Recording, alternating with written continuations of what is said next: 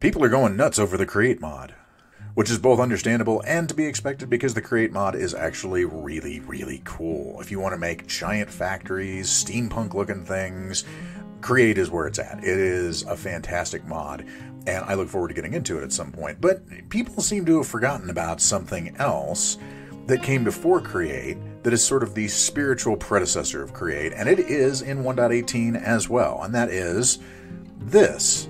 Immersive Engineering. Now, I've been playing with Immersive Engineering since 1.12, so it's been quite a while that I've actually been messing around with it. But there have been some updates to Immersive Engineering, and this particular update of Minecraft that we should actually look at, and plus I've gotten a lot of people who have asked me how exactly this mod works. So, since I'm on vacation this week, we're going to do something a little bit different than we normally do, and we're going to look at the Immersive Engineering mod and sort of give you a starter guide to it. This is by no means a comprehensive guide to Immersive Engineering, by the way. This is just a starter guide to get you started with the mod and show you what everything that it is actually capable of. Step 1, Coke. No, not that kind. So the first thing you're going to need to actually build to get into Immersive Engineering is going to be this right here. This is the Coke oven. Now, the Coke oven is actually pretty easy to put together if you go over and take a look at it. You need 27 of these, so basically 9 sets of these, and all this really takes is some clay, some bricks, or some ash bricks if you want to do it that way, and then some type of sandstone in the middle. Now, this recipe is for all the mods 7, so I have seen slightly different recipes for what you need in the middle. As far as the stones, sometimes you can just use cobblestone, regular stone. Sometimes there's something specialized they've got in there. But this is fairly universal. So it's 4 clay balls, 4 bricks, and then something in the middle of some type of rocks, usually. So you need 9 sets of those. So welcome to Immersive Engineering, the search for clay. That is the first step in this particular mod. It's basically a 3x3x3 cube that you then smack with this thing right here, an engineer's hammer. And the engineer's hammer is also fairly easy to put together as well, as it just takes a couple of sticks, a couple of iron, and some string. So very simple to get into this mod very quickly once you have started your world. Once you have your 3x3x3 cube, you simply just smack it on any one of the sides with the hammer, and it will create the oven itself. Now, what do you cook in here? Well, the reason that you're doing this first is because you need 2 things that it actually will supply you. The first thing you're going to need is coal coke. And that is a refined form of coal. Notice I've got some blocks of coal in here that are smelting up right now. They do take a while to smelt. However, you can also smelt logs and they will turn into charcoal. Blocks of coal will turn into blocks of coal coke. And coal will just turn into coal coke itself. Early on, you're probably just going to be using this last one here. We're just turning coal into coal coke to give you a more refined type of coal. Now, the nice thing about coal coke is coal will smelt 8 items. Coal coke will smelt 16. So it's double as efficient as coal is. So you can use it as a fuel source to fuel your furnaces, to fuel some of your contraptions and machines. So it's nice to have just by itself. However, it also provides you with this stuff over here, creosote oil, which you are also going to need to get into this mod even more. Why do you need that? Well, with the creosote oil, once you've collected it from your coke oven here, you can use it to make what's called treated wood. Treated wood is made using any type of planks, and you can literally any type of planks that you can find in the overworld or in the nether or in the end for that matter, depending on what kind of mod you're playing. Any kind of planks plus a bucket of creosote oil will give you these treated wood planks. Now, treated wood planks are important for Immersive Engineering because you basically build everything with treated wood planks and treated wood sticks. That every one of these recipes to make something in Immersive Engineering, whether it's a turntable, a water wheel, or a windmill blade, is going to take this treated wood planks and sticks to make these particular contraptions. Even things like a wooden post, we're going to take treated wood fence to make those. So anything that you want to make in Immersive Engineering, typically speaking, is going to take treated wood. So how do you collect the creosote once it's actually in here? Well, you've got a couple of different options.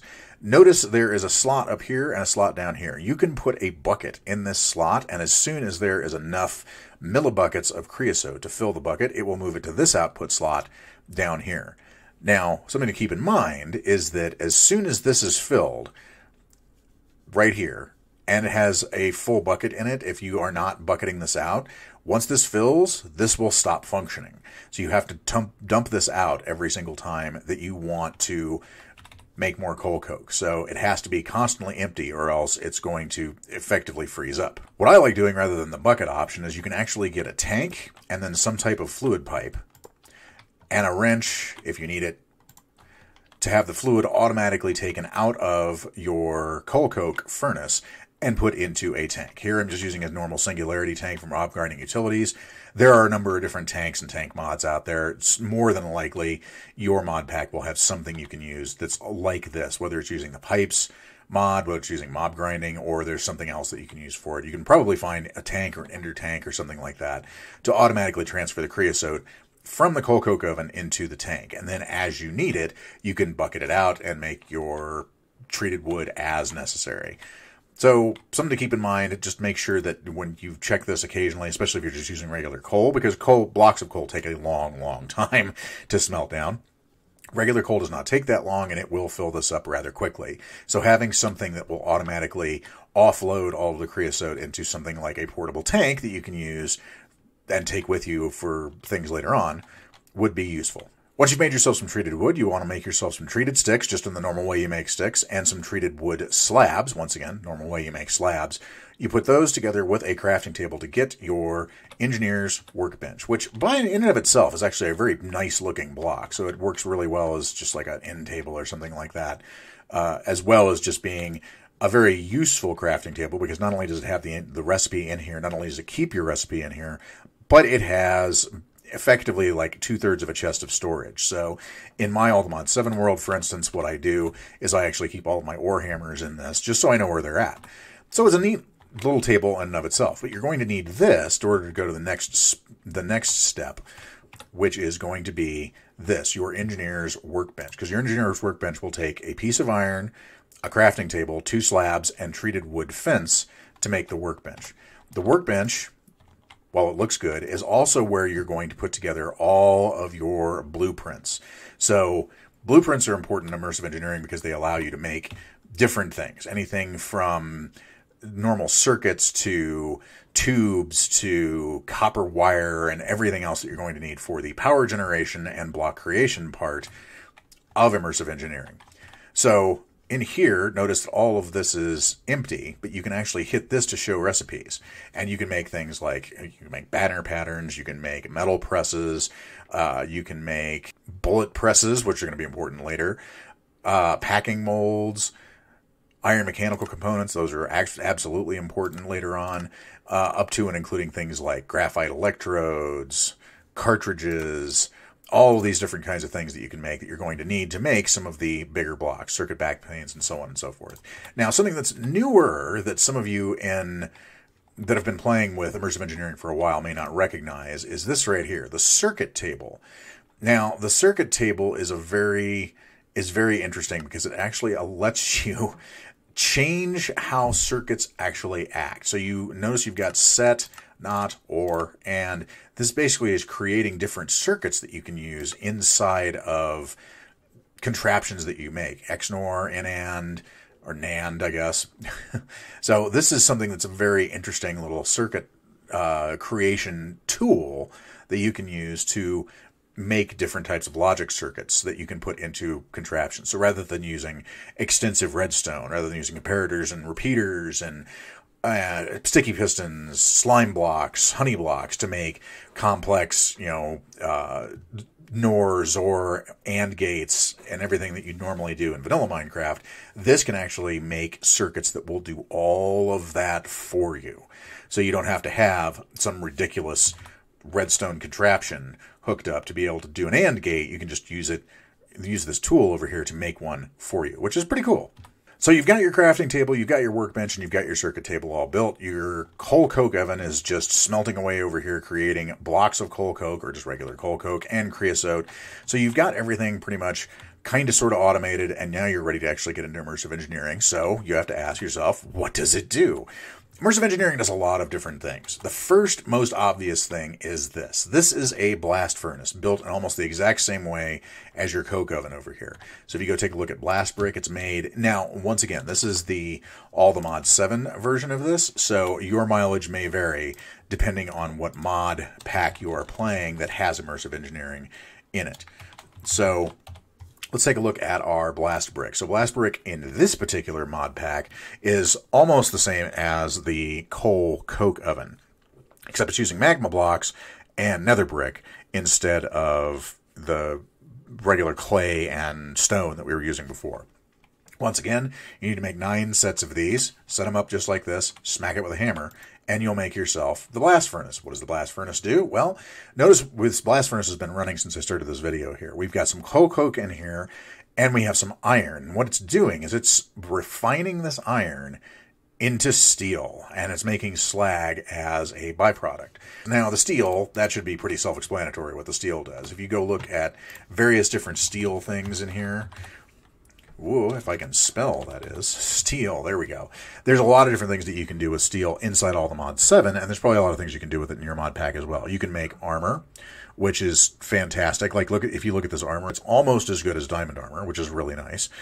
You can make a steel jetpack. You can make steel cable, steel tools, steel blocks and scaffolding, and tanks. Like, this tank is from Beyond Earth, but there are other things that you can do with the steel as well. Steel rods, and steel is something that's going to be, that'll probably be something big for your particular mod pack, because steel is one of those types of materials that you see a lot of people using for a lot of different things inside of different mod packs.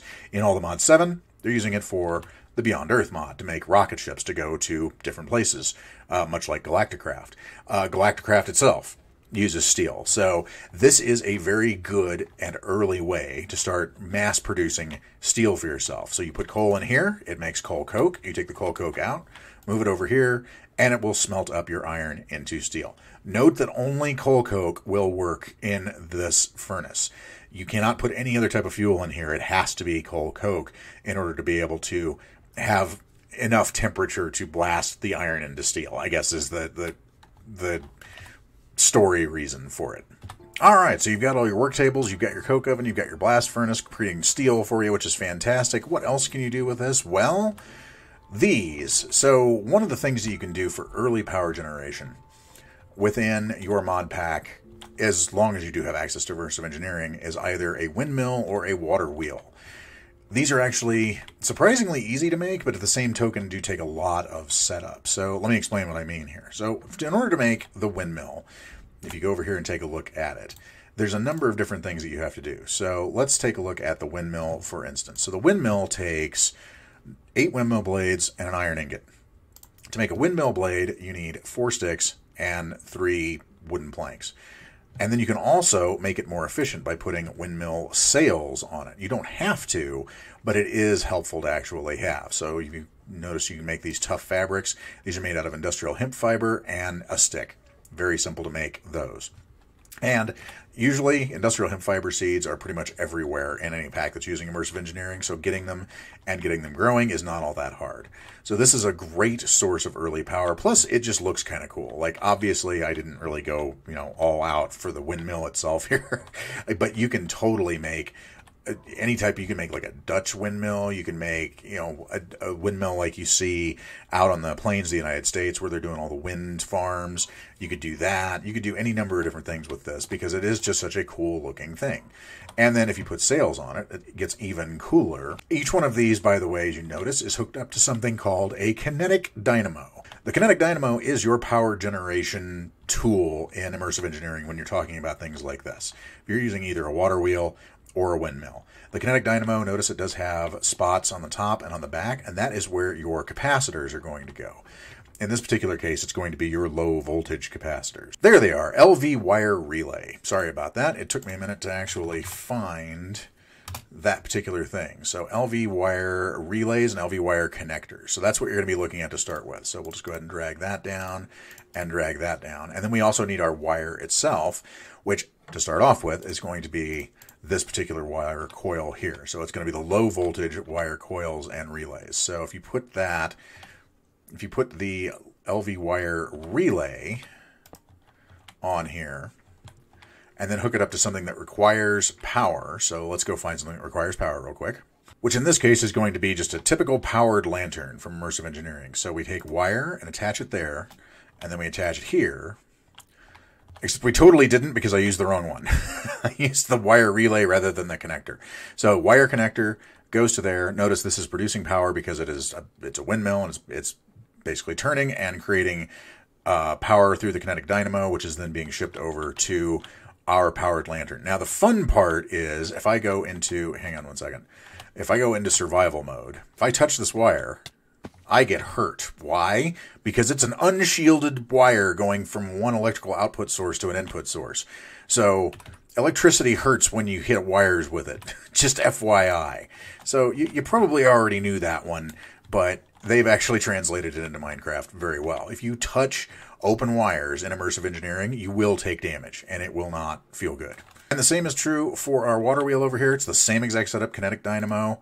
Put the wire there to there, and it tells you can't do that because there's something in the way. So we have to basically have a relay that goes around it, which we can totally do by creating another post here that actually has this relay on top of it that can relay the power from there to our powered lantern and power it on. Now, of course, the water wheel here that I've made is not creating a whole heck of a lot of power because it will create more power the more flowing water it has around it. So in other words, if you have flowing water that's going this way and flowing water that's going this way, it will spin faster and create more power.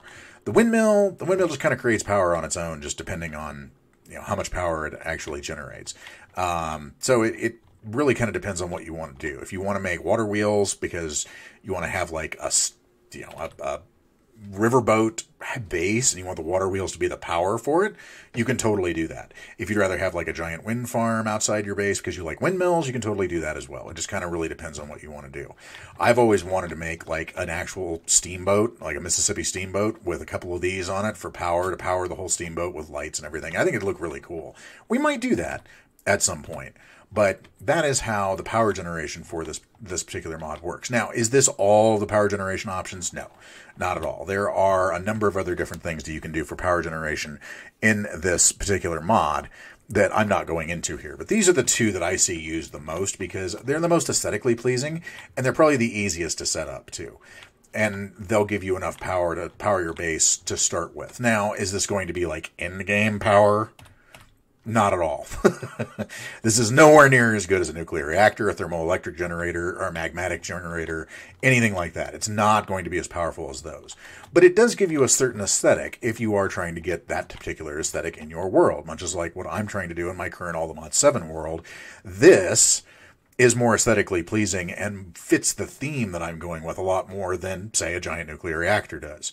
So both of these options are something that I'm looking into right now to actually build for my base and for my area to give it sort of a more Victorian Industrial Revolution kind of feel versus a very high-tech, futuristic kind of feel. So these are the two that I see used most often with this particular mod. Now, there are a couple of other fun things that we can do that I'll go into very briefly here, but for the most part, this is a very good start to Immersive Engineering as far as your coke oven, your blast furnace, your workstations, and your power generation. But I am going to go into something else because it's just fun. And that is this, the railgun. And that is exactly what it is, too. So this is something that you build. This is definitely not a right-away kind of thing. This is much more of an end-game kind of weapon that you can use here. Because if you look at it, railgun, it takes a lot of stuff. It takes electrum coil blocks, steel, an HV accumulator, wooden grip, and a circuit back plane. So, like, these in and of themselves take MV wire coil, which takes electrum wire. It takes a lot. It's a very, very, very intricate craft. But what it does, though, is makes things go away. So, yeah, this poor sheep over here who's going to be my test subject, he just goes away. And it fires these rods. It fires steel rods or iron rods, and it just depends on what you're firing out of it as how much power it gets. But yeah, it's pretty unhappy. It just makes stuff vanish. So, yeah, in fact, I wonder... Let's see how truly horrifying this thing is.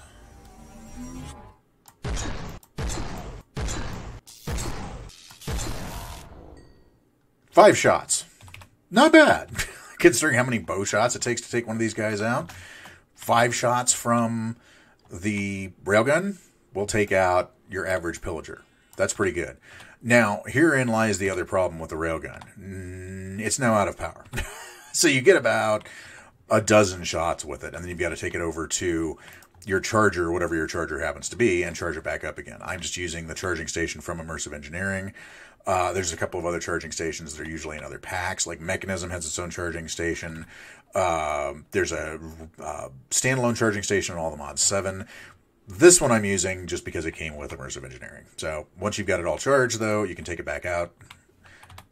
And it's fully charged with 8,000 flux. So you get about 10 shots before you have to recharge it. So it's not a very practical weapon. Very cool, not very practical. But that's just been a very brief starter's look at Immersive Engineering. Of course, this wasn't a deep dive. Like I said, we're not going into every single block. We're not going into every single potential relationship between the different blocks in there. This is just to give you kind of an idea of how the mod functions and how you can use it in your particular world as a power generation tool, as an element generation tool, or just for the aesthetics of it as far as the things like the windmills and the water wheels and other things that you can do with it.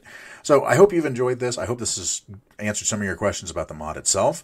And I hope this has gotten you into a new mod if you've never actually tried one of these before. As I said, Immersive Engineering is sort of the spiritual predecessor to Create, as you can probably tell just based on some of the blocks and some of the things that they do. But I hope you've enjoyed this. I hope you liked it. Please, on the way out the door, leave a like and subscribe if you have not subscribed yet. And feel free to leave a comment or with any questions that you may have about Immersive Engineering or any of the other mods that I may have gone over in some of my series over the last few months. And by the way, I do this for fun, I do this for entertainment, I do this for my own personal enjoyment and to entertain all of you, so don't ever feel like you have to do anything you don't want to do when you're here watching videos on my channel. So if you want to like, subscribe, and comment, fantastic. If you just want to hang out and watch, that's perfectly fine as well. But whatever you do tonight, make sure you go out, play some games, have some fun. I'll see you all again real soon. Have a good night, everybody.